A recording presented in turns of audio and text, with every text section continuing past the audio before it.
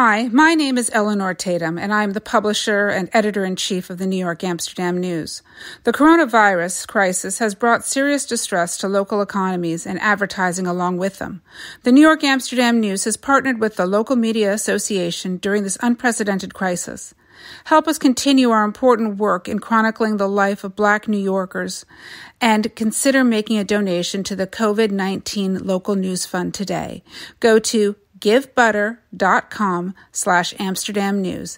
Again, that is givebutter.com/Amsterdam News. Thank you and stay safe. It's Thursday, August 7th, and welcome to the New York Amsterdam News Podcast. I'm Cyril Josh Barker. On this week's episode, my guest is NYPD Commissioner Dermot Shea.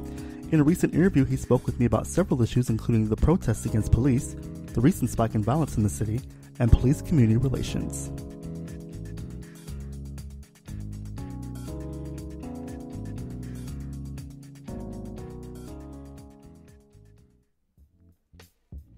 Well, in the wake of the George Floyd police killing, there have been a number of protests against police departments over the treatment of Black citizens. Residents, community members, and elected officials have been challenging the NYPD over allegations of unequal treatment of African Americans.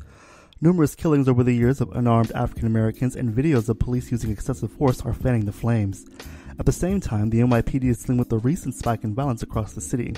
Numbers indicate that shootings so far this year have surpassed the number of shootings in 2019. And we welcome you to this episode of our podcast, and we're so pleased to have been able to speak with NYPD Commissioner Dermot Shea.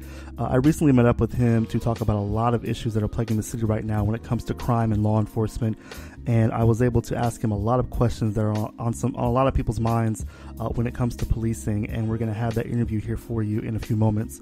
Well, it is Thursday, and the paper did come out today, and I have several stories that I want to go over with you. Our front page story this week is about the U.S. Census. During the spread of COVID-19, census response has been low, and enumerators are going to start going door to door to get a more accurate count. We also highlight how the Trump administration is attempting to prevent communities of color from filling out the census. We also continue our coverage of how COVID-19 is impacting the upcoming school year. Major questions are now arising over whether or not parents will even send their children back to class, even if experts say that it's safe. School districts across the state, including New York City, are putting forth their plans for resuming some form of school next month. However, Governor Andrew Cuomo said that he has not heard from parents about how they feel. We hear from several education advocates on the issues as families prepare to send their children back to class. And lastly, in our arts and entertainment section, we take a look at Beyonce's Black is King visual album, now streaming on Disney+. Our arts and entertainment writer, Jordana Elizabeth, describes it as an Afrofuturistic sensory experience that is draped over music that swirls, pumps, and inspires dreamscapes of a mystical African reality. And I have yet to see Black is King yet, and after hearing that, I'm definitely going to be reading Jordana's article about Black is King and definitely be taking a look at it real soon. Well, you can check these stories out and more by picking up the newspaper on newsstands. All we ask is that you do it safely, or you can go online to amsterdamnews.com to check out all these stories. Well, my guest this week is NYPD Commissioner Dermot Shea. I met with him in Harlem to discuss several issues concerning law enforcement and the rise of violence in the city. Well, first, thank you so much for meeting me today out here in St. Nicholas Park. Commissioner Shea, how are you doing today?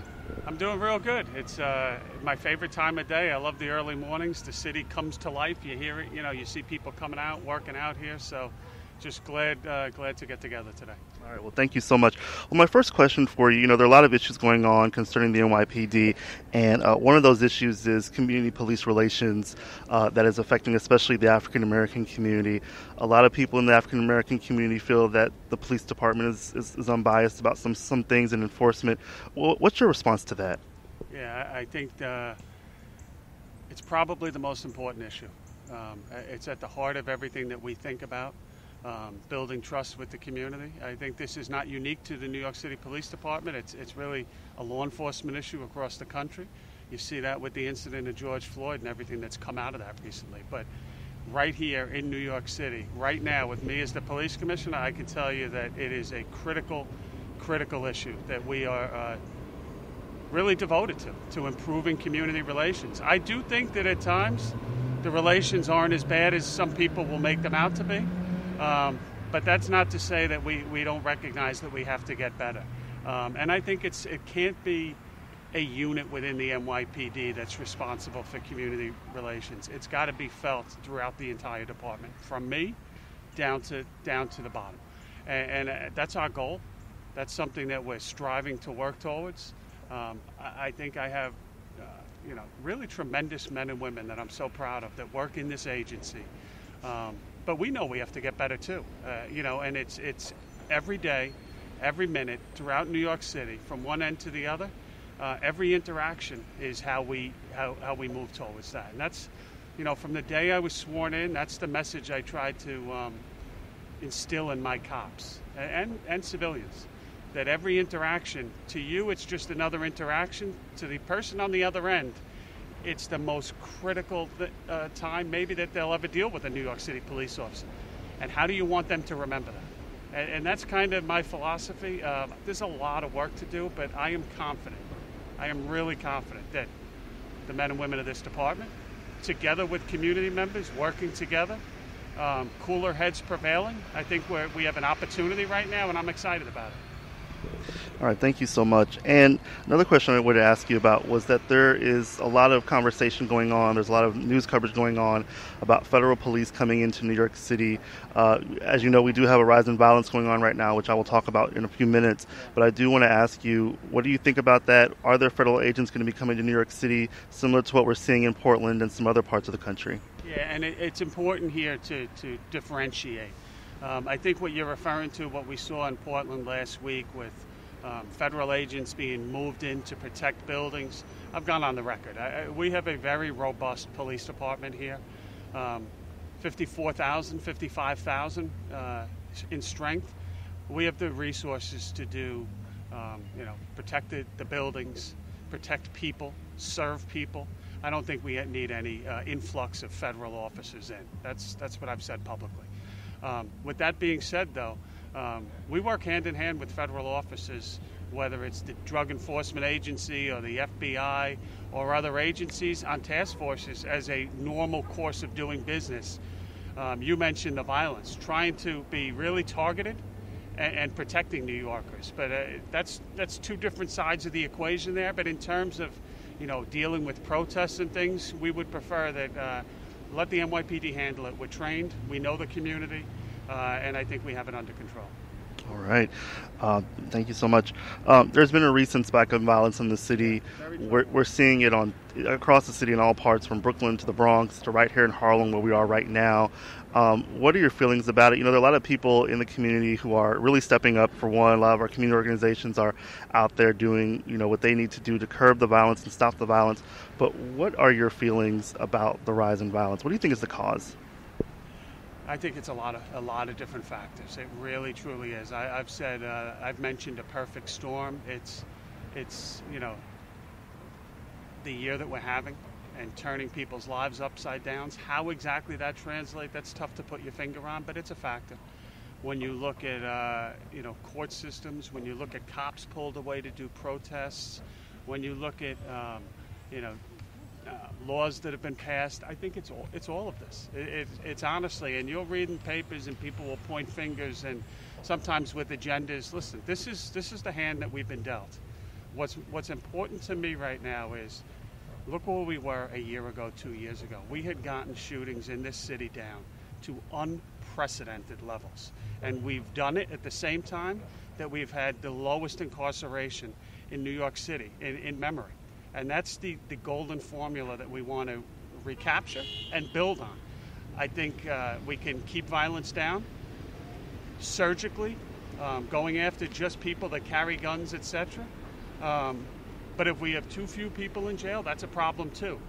I think that with data, working with prosecutors, working with community organizations, we're going to get it back.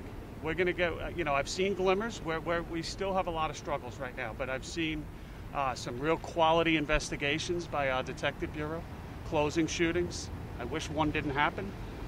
We need the community's help. That's why tonight in the Bronx we're going to be doing a town hall, just reminding people we can't do this alone. We're going to be there to protect you. We're going to be running towards the danger, but we need you too. We need you to cooperate. We need you to take part in juries. We need you to work with us. And that's the trust that we started with. So I'm confident we're going to get it back. We are not going backwards in this city.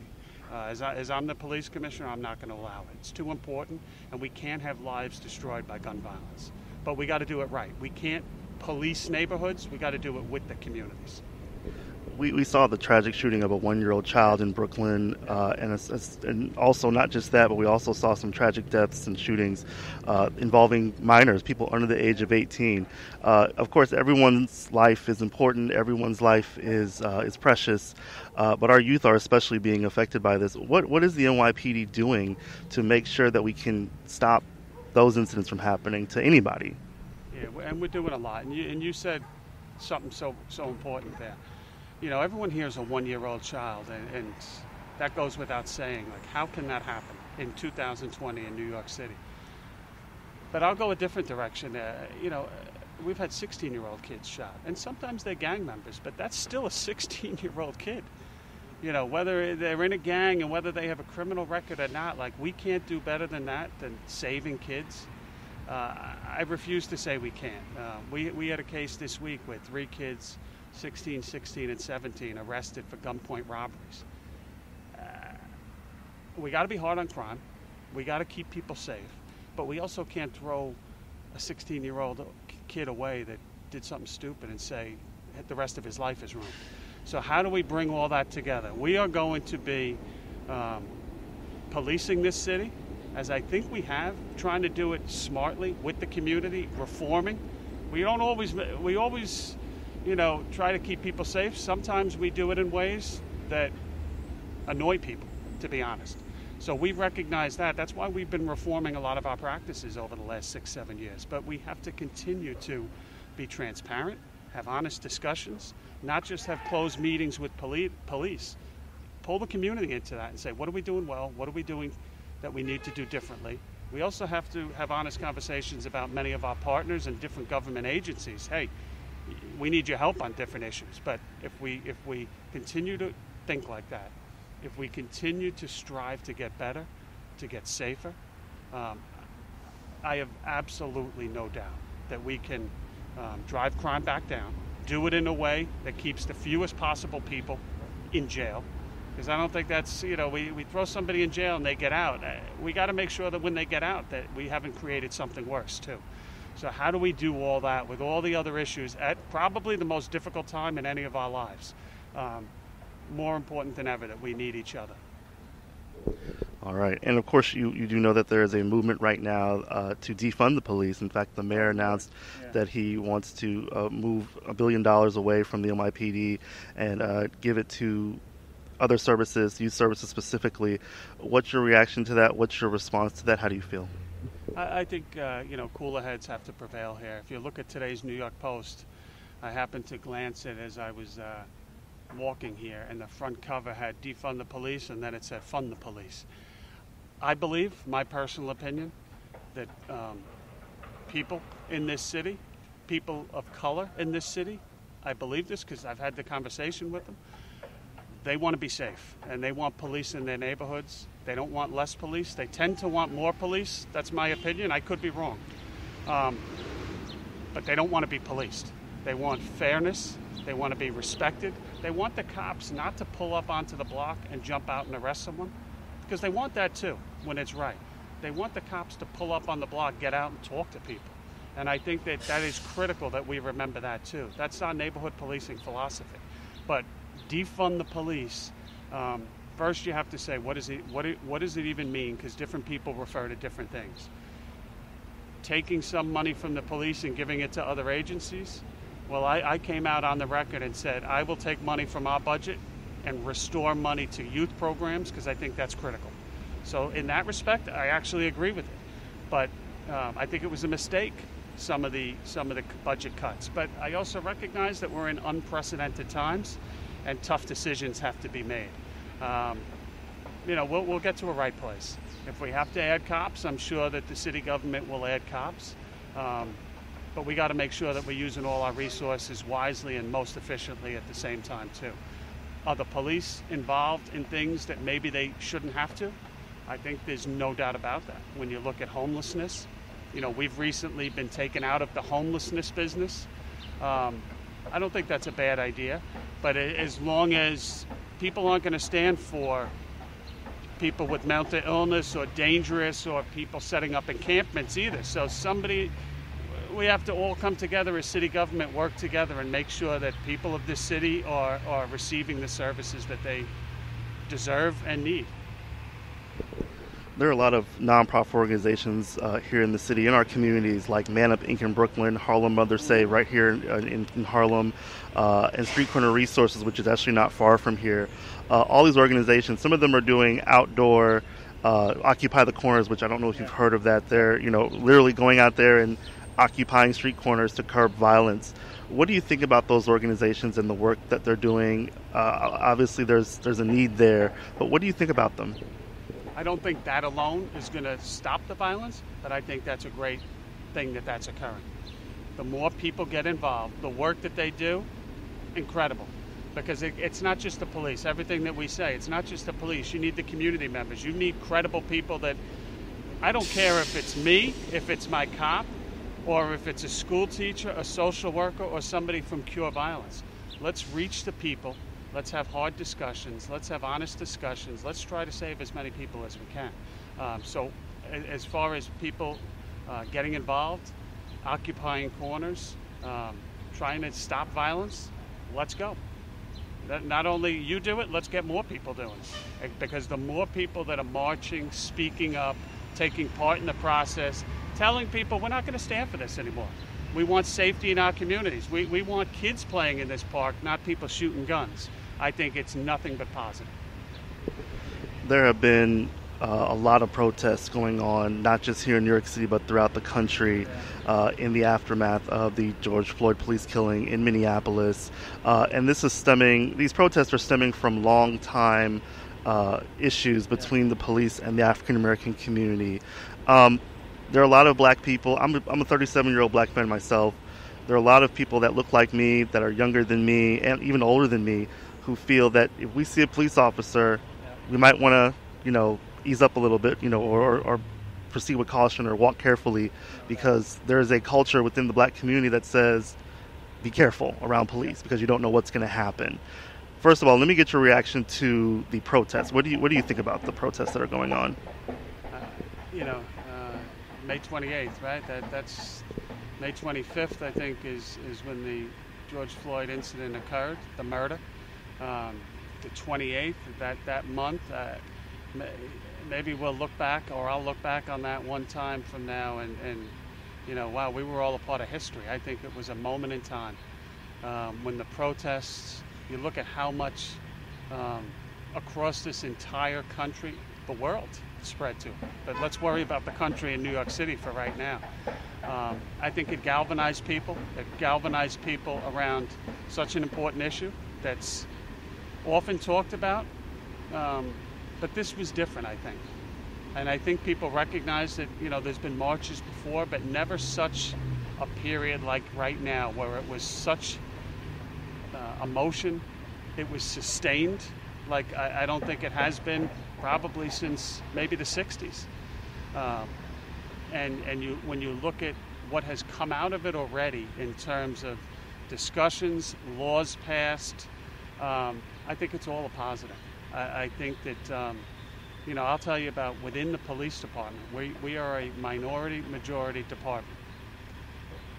And just within our police department, speaking to employees that some I know, some I didn't know, 55,000 at the time. We're down a little bit, but employees, I didn't know all of them, but emails to me. You know what, come to my office and talk, and now face-to-face discussions and hard discussions, and repeating basically what you just said. People saying, even within our agency, here's what we think should be done differently, and telling their story. I think that that's all positive, but I think that we're not done. I think that ultimately people have to turn discussions and marches and civil disobedience into something positive at the end, and I think that's happening. But I think it's incumbent upon all of us. I don't think this may be controversial. I don't think so. I don't think this was all about law enforcement. I think it was more about hundreds of years of oppression, injustice, inequality across a spectrum of not just law enforcement, housing, healthcare, education, and if we can look back at this, or if your kids and my kids can look back at this 50 years from now and say, remember that? How could it have been like that now? Look at the world now. I think we'd be in a better place. Thank you so much. And my last question for you is, what is your message to Black New Yorkers and the Black community? Again, I just said that there's a culture within the Black community, especially among our young men, about police and police relations. What is your message to Black New Yorkers about the NYPD? Well, that's not a short answer, okay, but I'll try. Number one, we are your police department. Number two, I'm not naive and shying away from real, not just perceived problems, real problems. But let's fix them. And the NYPD, I commit, is going to do our part to fix them. It's not an overnight. This is long term. This is roll up your sleeves and stop talking and do things. But let's do it together. And that's how I think that we need to approach this. We are an imperfect police department, but at the same time, I'm really proud of our police department. We support reform. We want to continue to make New York City the safest police department in the world. But I've said this many times. Keeping crime down is one issue. We can't keep crime down by going into neighborhoods and then the neighborhoods that we're protecting feel that they don't like the police. Let's get to the better place where we do it with the community. And I think that's all of our goal. Well, listen, thank you so much, Commissioner Shea, for meeting with me today, and thank you for your words. It has been 100% my pleasure. Let's do it again. Thank you. All right, thank you. That concludes this week's podcast. You can pick up the latest edition of the New York Amsterdam News on newsstands and get updates online at amsterdamnews.com. You can also keep up with us on Facebook at NY Amsterdam News and follow us on Twitter at NYAmNews. I'm Cyril Josh Barker. Thanks for listening.